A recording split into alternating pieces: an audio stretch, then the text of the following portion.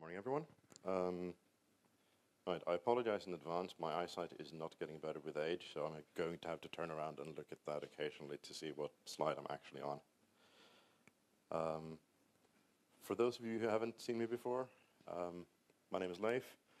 I joined ARM in 2005, got involved with the server software, and inevitably fell down the industry standard hole, UEFI, API, SMBIOS, and just booting in general, which got me heavily involved with Linaro from mid-2012 onwards. So been with Linaro 12 years. It's weird. Started contributing to the TianoCore project in 2012, and in 2016 I became part of the stewards team that run the project. I'm also one of the maintainers for the ARM portions. I went into an exciting little startup called Nuvia, and led the application processor firmware team there, and then Nuvia was acquired by Qualcomm, and here we are. So, as Leonard was saying this morning, I'm involved in the effort of cleaning up the firmware stack on the laptop side these days. So, why am I here? I used to present at nearly every Connect because I had something to say at nearly every Connect while we were getting all of the UEFI API stuff sorted. But then we actually succeeded and made ARM boring, so I hadn't had anything to say for a bit. And then COVID hit and conferences stopped, so I realized we hadn't actually had a talk about TianoCore in like 5 years at least, so I should probably do something. So ultimately, not a massive amount of things have happened, but it's been 5 years, so there's been some stuff, and I figured I'd just go through it. Okay, there's usually some people who aren't familiar with TianoCore and EDK2, so I'll give a brief intro. TianoCore is the open source project that maintains EDK2, the UEFI Development Kit v2, which is the reference implementation of the UEFI specification. As well as some adjacent code bases like EDK2 platforms and EDK2 test. EDK2 is also the reference implementation of the PI specification, which also comes out of the UEFI forum, but describes the internals of a firmware image rather than the external interfaces.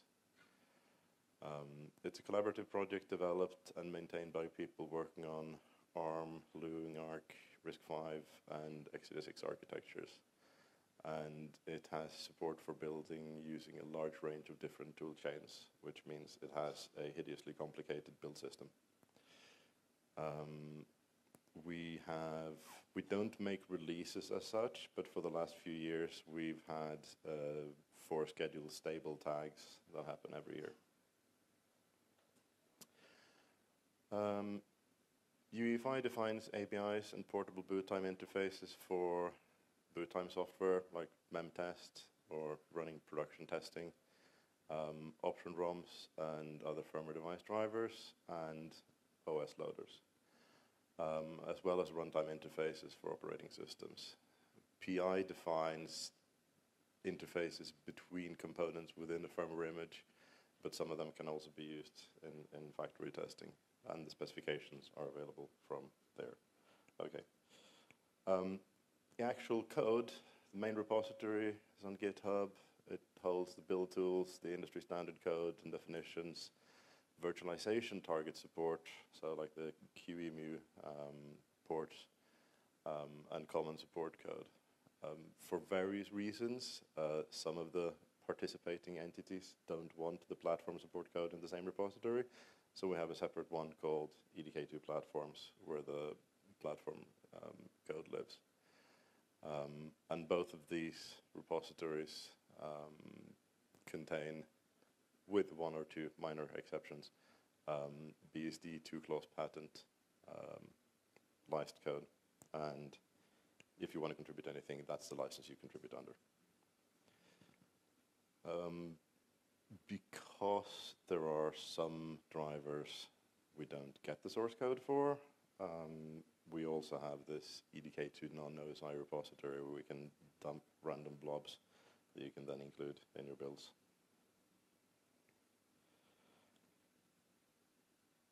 The project runs a set of discussion groups and mailing lists on edk2.groups.io. The main one is edk2devel. There are monthly-ish community meetings, but they're scheduled at times I'm generally unable to attend to be more convenient for Asia and West Coast US.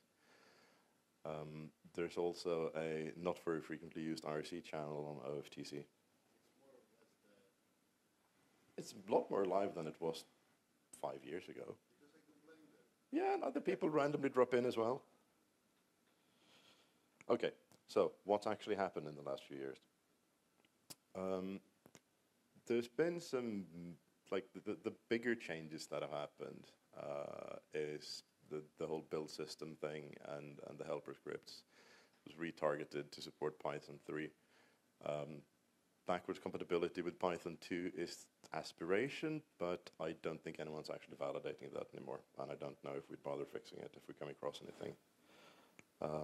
OpenSSL is included as a submodule, and since OpenSSL 1.1 was end of life last year, we migrated to OpenSSL 3 since the August release, the August stable tag last year.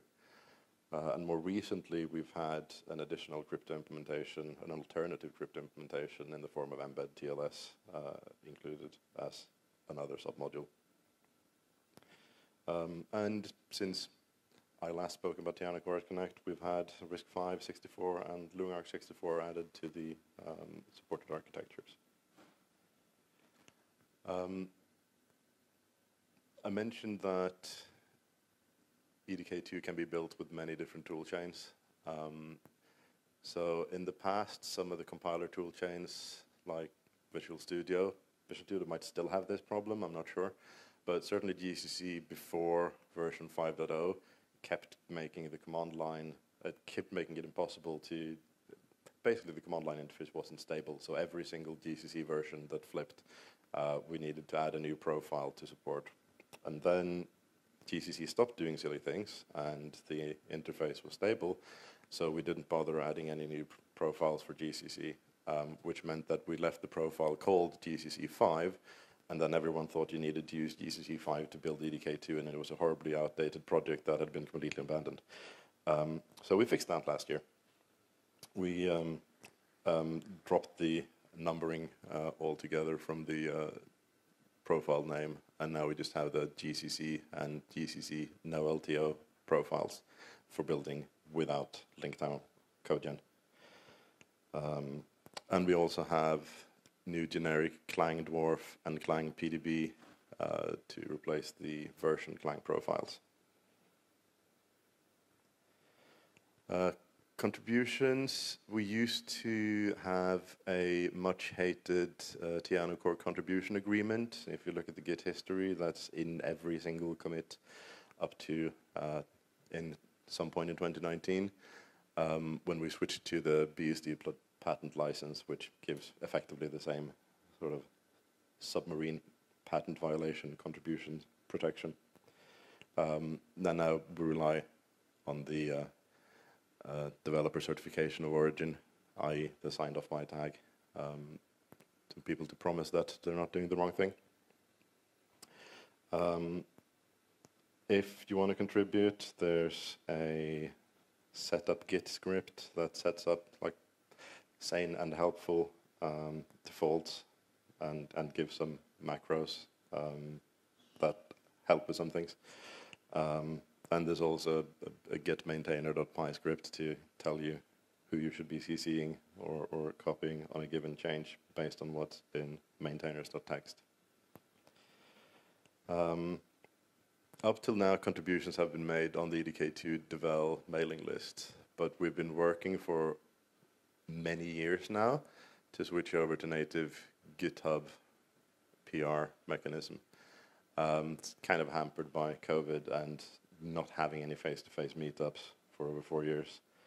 The main outstanding issue we have is how do we maintain a useful code review history? GitHub does not care about that. And frankly, we've gotten to the point where we need to make the switch, so we'll do that, and then we'll try and figure out and get the how we can archive the review history in a more useful way ourselves after the point. So that is going to happen directly after the 2024-05 stable tag in the next few weeks.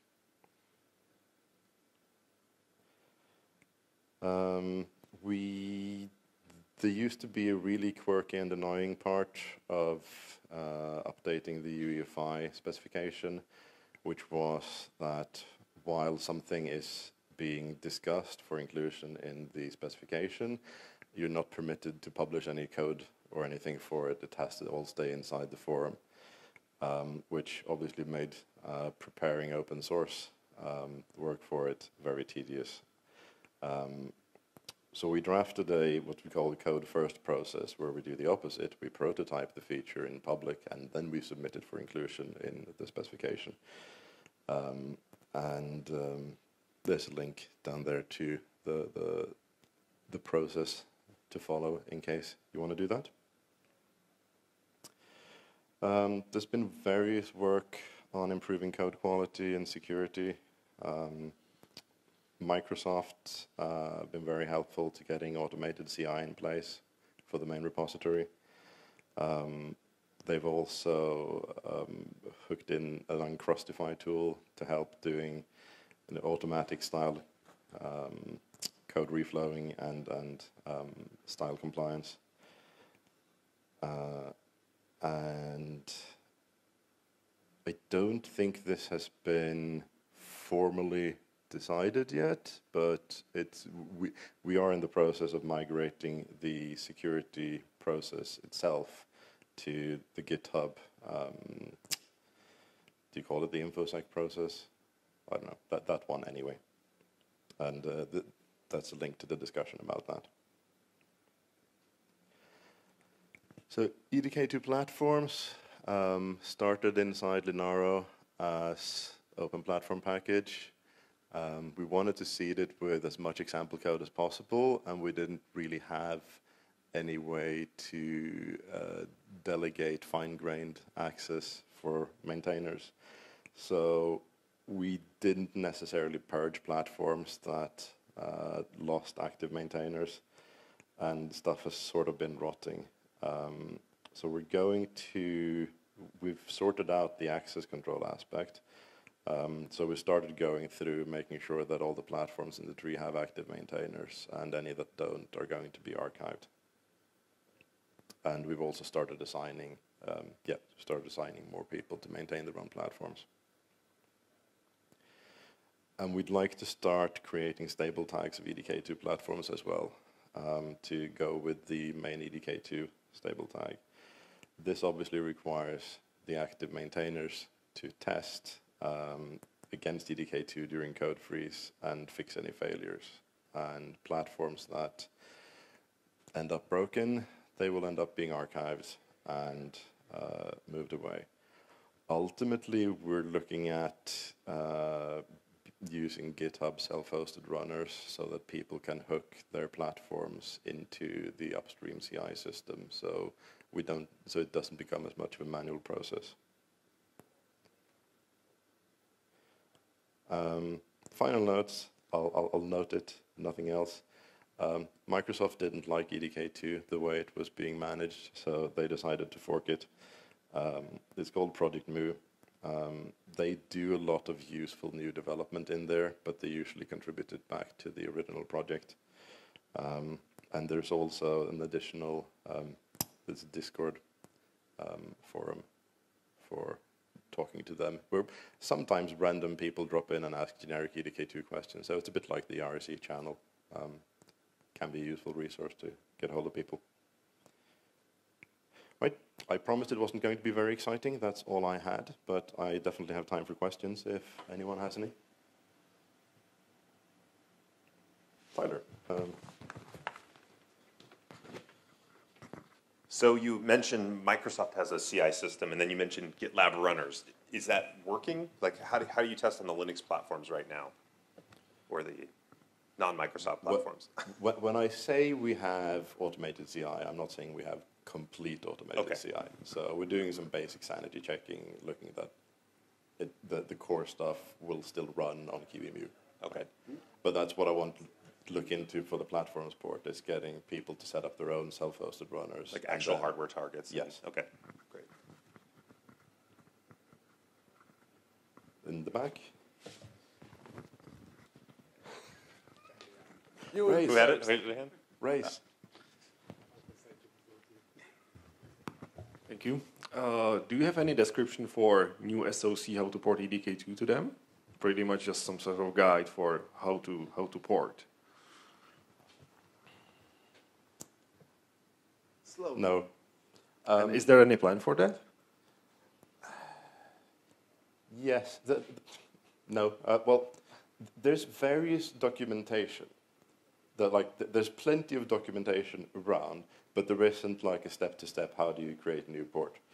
I agree it would be a useful thing to have. And would it be also useful to say which one is the best one to follow?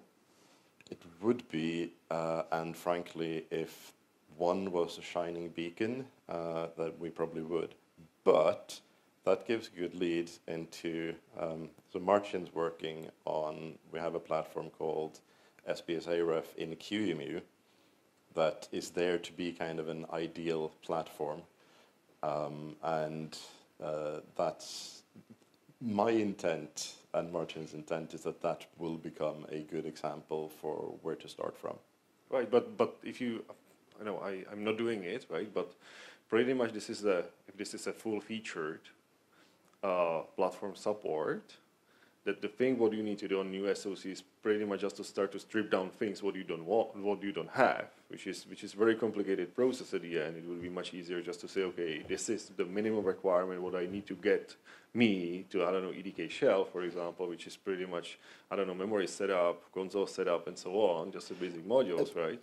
Generally, that level of setup isn't done in EDK2. That's usually, so EDK2 basically runs on top of TFA.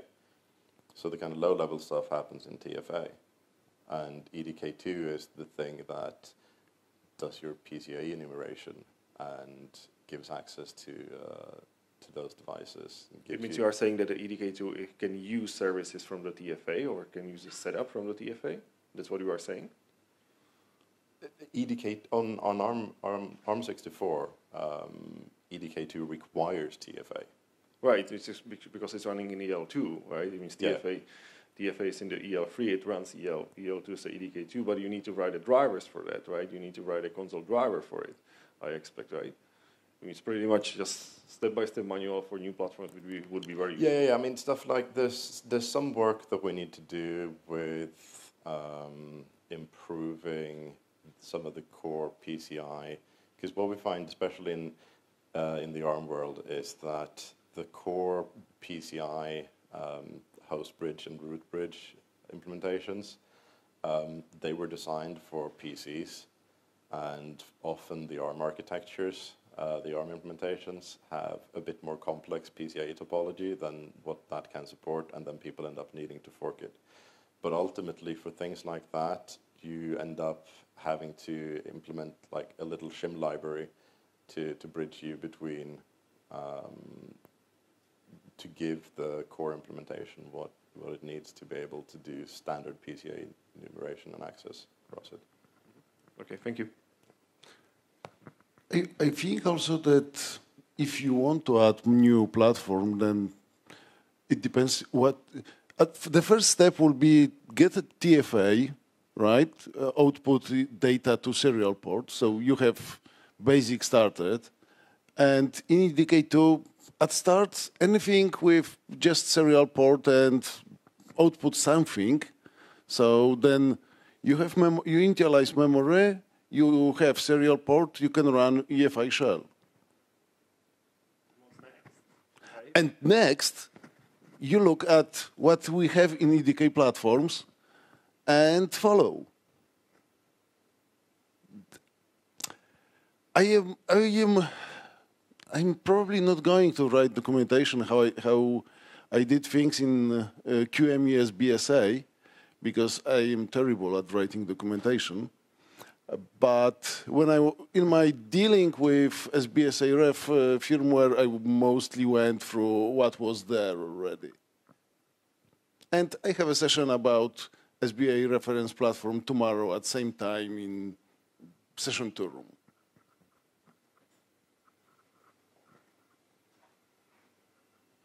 Okay. I guess we're ready 5 minutes early. I'm here all week. Try the wheel.